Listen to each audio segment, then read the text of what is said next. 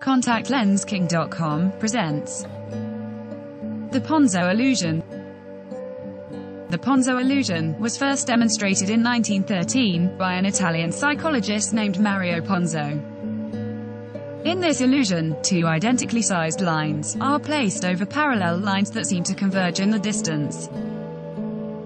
In this image, due to our interpretation, the vertical parallel lines seem to grow closer the further they move away, causing the viewer to interpret the top line as having to be larger. However, the two yellow lines are in fact the exact same size.